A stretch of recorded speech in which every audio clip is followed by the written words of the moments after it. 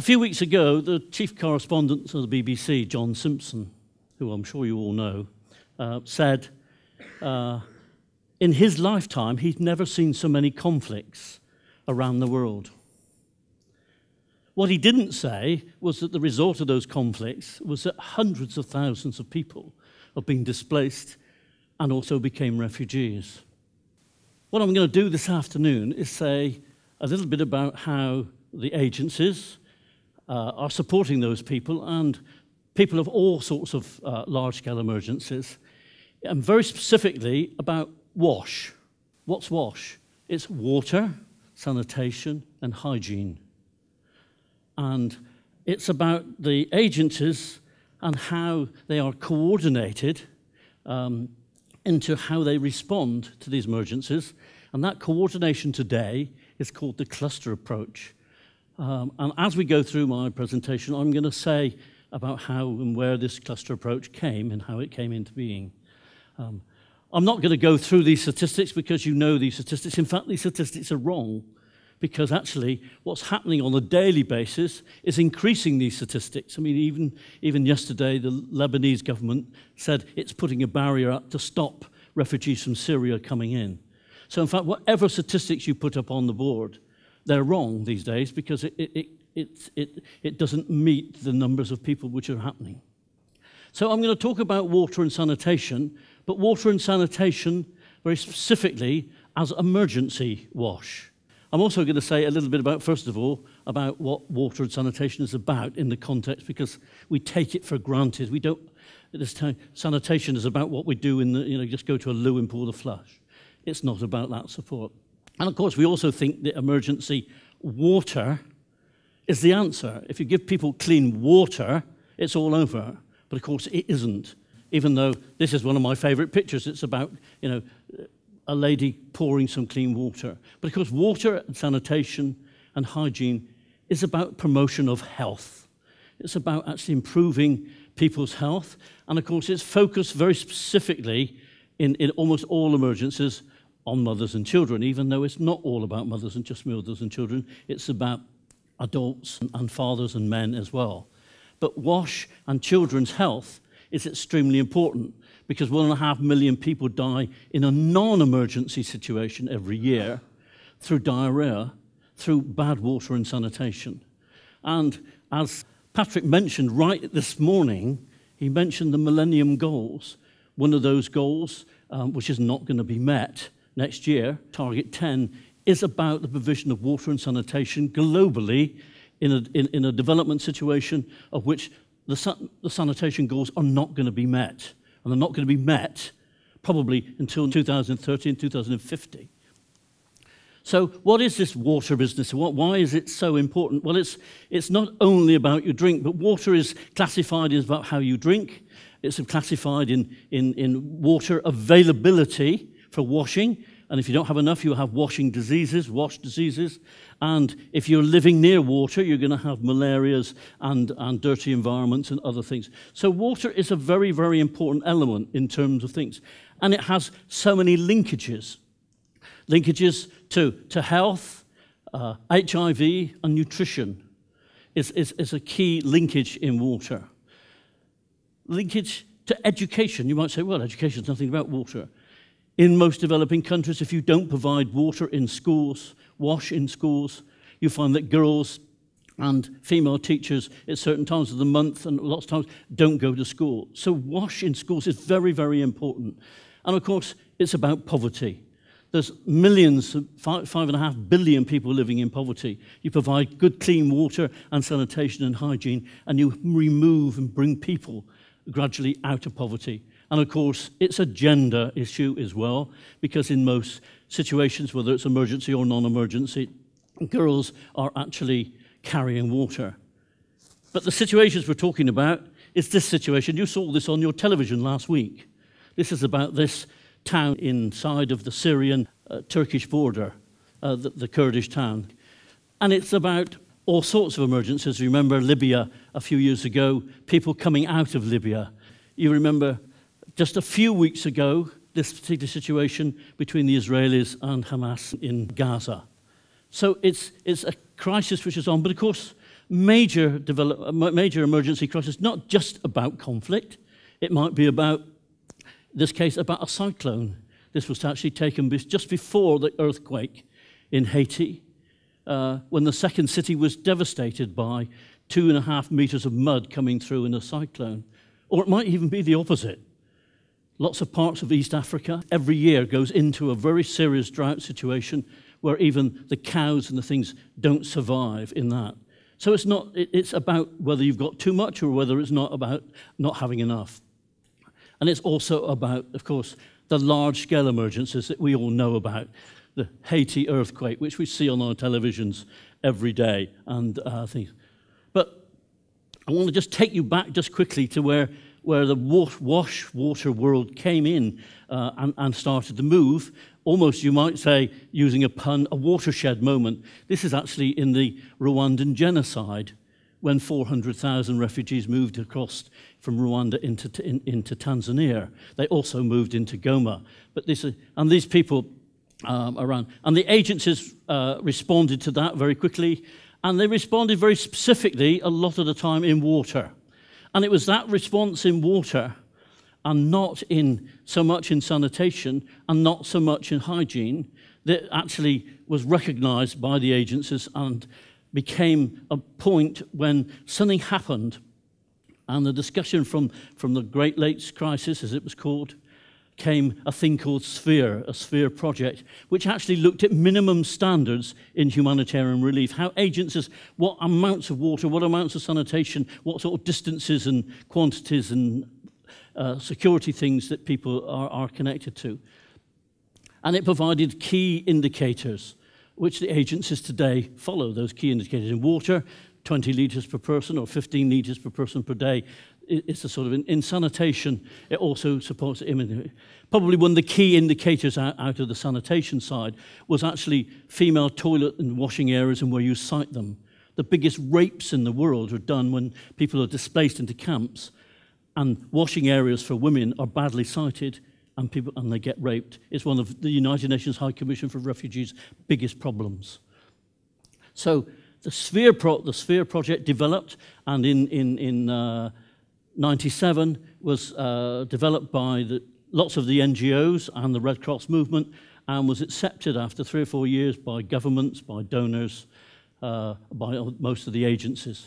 So that was a sort of like a key moment on where things have changed, so that water sanitation actually became WASH. And from that point, WASH is the main use of the word WASH came. But of course, there was another key moment, and this is Darfur in 2003, 2004.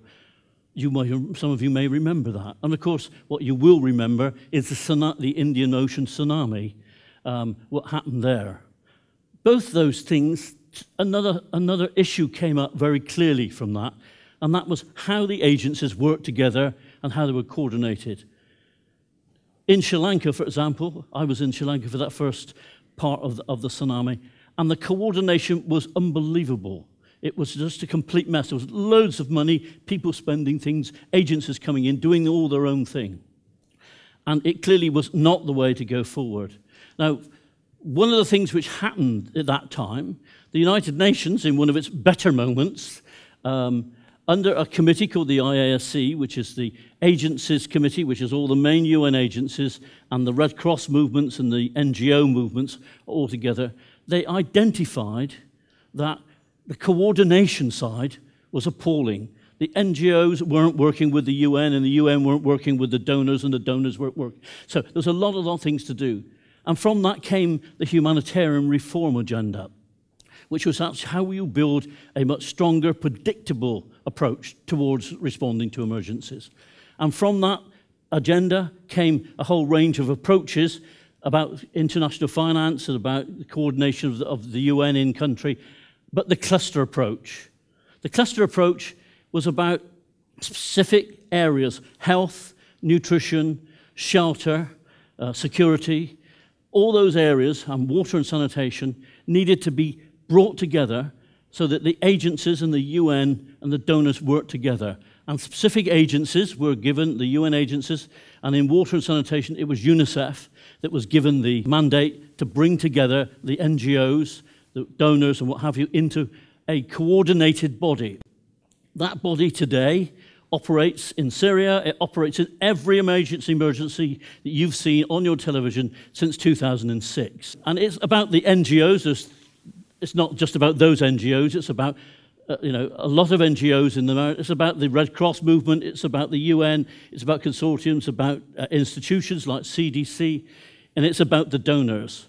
These people meet when there's a global meeting of the WASH cluster, all those people meet together. And they bring that, and it's about the cluster approach. So the cluster approach is happening right now in Syria. It's happening right now for the Ebola crisis. It's happening right now in South Sudan. It's happening right now in every major crisis you see around the world. What do we do? What do we do? We're talking about water for drinking and washing, first of all. And this is where we're talking about provision of tankered water and talking about standards we do bring in together. And it's about maybe providing pillow tanks, it's maybe providing equipment, but it's about the provision of adequate amounts of controlled security in water. And in some of the more difficult places, in Darfur, out in the desert, where water is really the key to life. If you don't have water in Darfur, you die. It's not about food, it's not about shelter, it's about water. So there, water is very important, and it's about, when people come together, they come together. Of course, it's not only about in the desert, it's about everywhere.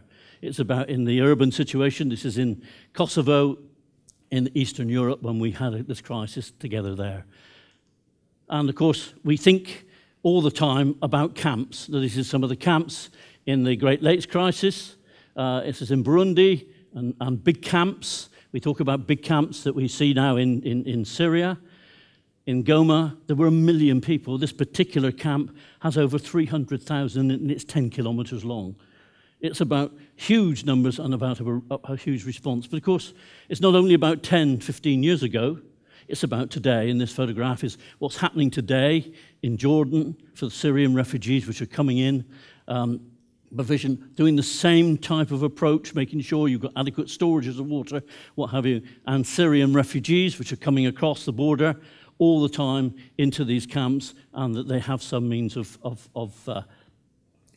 water, which is a survival, because it's all sort of deserty areas. Sanitation, let me say a little bit about sanitation. The medical journals, and a lot of you are medics, the medical journals of Lancet and the British Medical Journal, both in 2007 cited sanitation as most effective means of public health for intervention that the international community has. And that the British Medical Journal voted sanitation is the greatest medical milestone since 1840.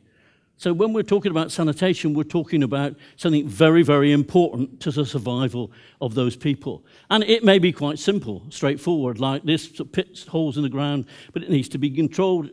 In Haiti, in that sort of environment, it was very, very quickly done with simple latrines, first of all, but they grew into more sophisticated and controlled latrines.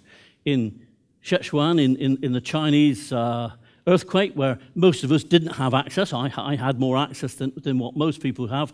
The Chinese army put in really sophisticated chemical toilets because even they understood that it was important.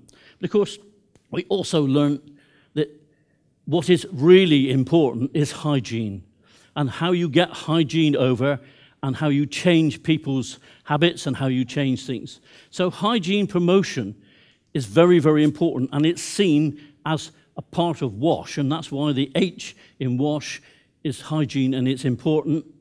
Connected to that a lot is about the hand washing of soap, or hand washing with soap, and we know about that because we do it ourselves, or some of us do. What you may not know was that last Wednesday was a global hand washing day. Since 2008, there's been a global hand washing day, and that is celebrated globally, not so much in this country because we don't sort of see hygiene so much in this country, even though it's getting more important in hospitals and getting more important in areas. And we see hygiene now in every part of our society. And of course, hygiene is about the promotional side. And it's about making sure that your messages come right. This is in Haiti. If you've been to Haiti, the Haitians are great artists. They're fantastic artists. So you use those skills that they've got available. Very graphic types of very down-to-earth paintings about excreta and what have you.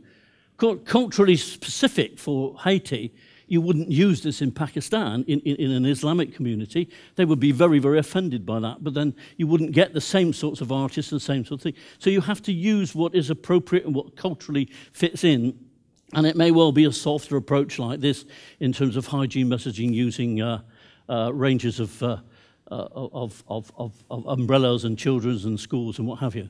But there are challenges now, and of course those big challenges are about how we do things in the urban environment and how the politics of urban environment, and it might be floods in the urban side, which is also very effective. And in the Philippines a few years ago, almost 1 million families were affected really badly by that. And of course in Baghdad, in the war, issues of working in the urban environment and the urban sector now is a very, very big focus. And of course in the urban focus, it's also about slums. This is in Freetown. And you see the problems of how. The next photograph I go, this photograph is actually 100 meters away from the Connaught Hospital, where the biggest outbreak of Ebola is taking place. It's 100 meters away, so you can see the public health problem that you've got around the hospital in Freetown when you've got slums all the way around it. But of course, thus of us agencies that are responding on the ground, we need ways and means and new solutions to do things. And it may be that in the old days, we actually had, we developed equipment to do that. And we put that equipment in stock and we put it in storages and areas and what have you. In the big emergencies now, we have a lot of innovation in sanitation, particularly with, female urinals and harvesting and hand washing stuff, composting, whole range of different things, how we approach sanitation in a much more innovative way now, because it's one of the key things. And then there are agencies now that are developing specifically to see how we respond to those challenges. This Field Ready group, where they're talking about developing and using things like 3D printing to print you yourself, or small-scale injection molding on site to be able to produce you the sort of equipment that you need. And you see this type of stuff beginning to appear in the field when you're operating. But of course, the world's changing. You see this very much on your screens every day. And now the humanitarian space, which used to be just agencies, is now military, it's commercial companies, it's international military, it's private security companies. So the international space is now covered very widely.